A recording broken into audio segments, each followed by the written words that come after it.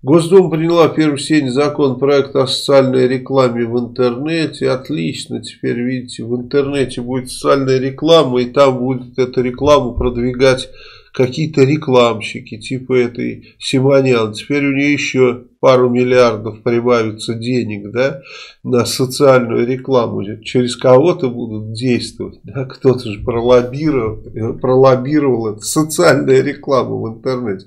Обхохочешься. Просто обхохочешься.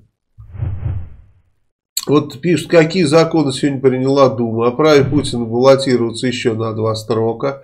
Ну да, ну то есть навсегда. О распространении госзащиты на военных, которые принимали участие в борьбе с терроризмом, а также на сотрудников органов внешней разведки и Росгвардии. Ну то есть Мальцев террорист, да, вот кто в борьбе с Мальцевым принимал участие, на них будет распространяться госзащита. Я думаю, что пока Путин только сидит, а потом на них такое будет распространяться, что они так защитятся, что будет весело.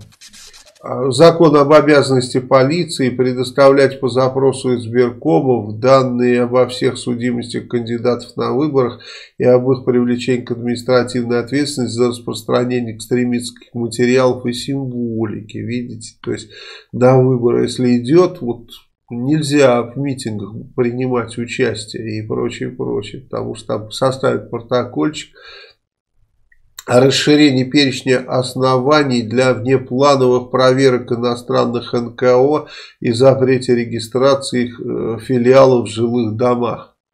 Прелесть, видите, все для блага народа законы. Хоть один какой-то закон приняли с тем, чтобы людям было как-то нормально жить. Да, там переаттестация духовенства и прочее, прочее. Мерзость. Переаттестация духовенства. Закон о переаттестации духовенства. Ничего в башке.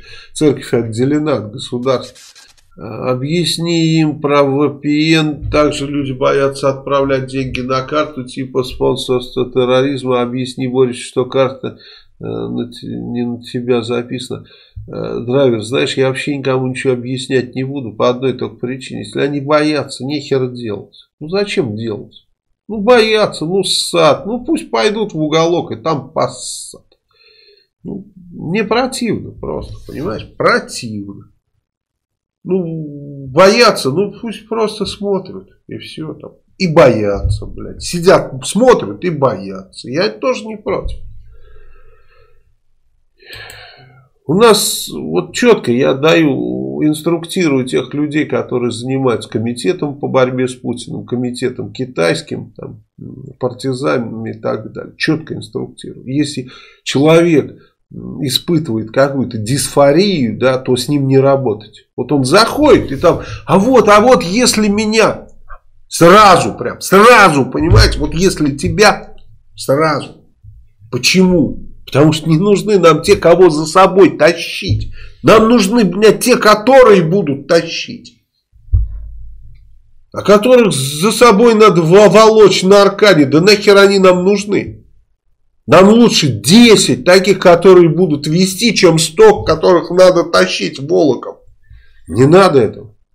Не надо никого убеждать, ничего. Сами все узнают, сами все найдут и сами все сделают. Система должна самоорганизовываться. Если она не самоорганизуется, значит, это не рабочая система. И не нужна она нафиг, эта система. Так что я прошу, может быть, я кого-то обидел, но по-другому мы не видим будущее.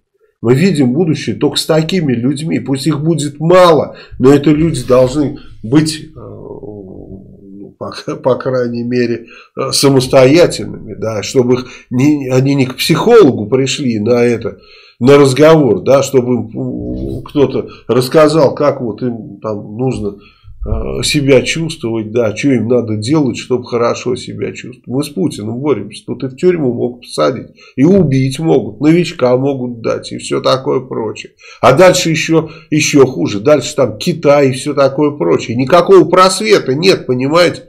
Поэтому я вам не обещаю никаких сказочных там каких-то вещей, да.